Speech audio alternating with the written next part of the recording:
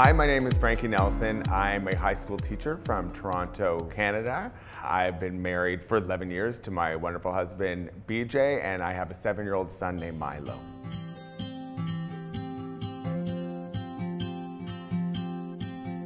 In Canada, a photo of ours went viral, and that led to a lot of people reaching out to us just privately through social media and other things. And so when Ron asked me to be a board member, I thought it would be a great fit.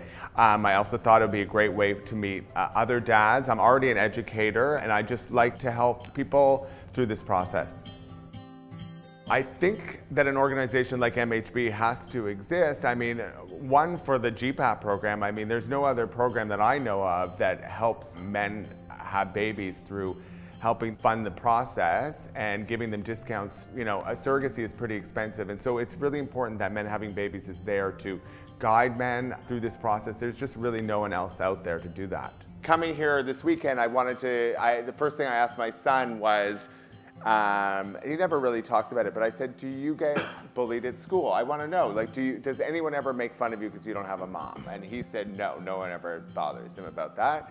And he said, and I, pursued a little bit more. He goes, but a lot of people ask me if I'm adopted. As the only Canadian board member on the team, the questions that I get asked more are about the process in Canada, and it's often about money and funding this process. It can be so expensive, and so I get a lot of questions about, how to save money, what's best practices for that, and then I get a lot of questions about what it's like to do surrogacy in Canada or abroad. If you come to Canada, it's very simple for us Canadians to have, we both get, me and my husband both get on the birth certificate right away, and we're both considered parents, but I understand if you bring your baby back, you'll have to do a second parent adoption when you come back. My advice to most of the men that I speak is to try not to make this too complicated. The whole process is complicated enough, and I often seek people, whether or not when they're looking for an egg donor or a surrogate, and they get too caught up in some of the finer details,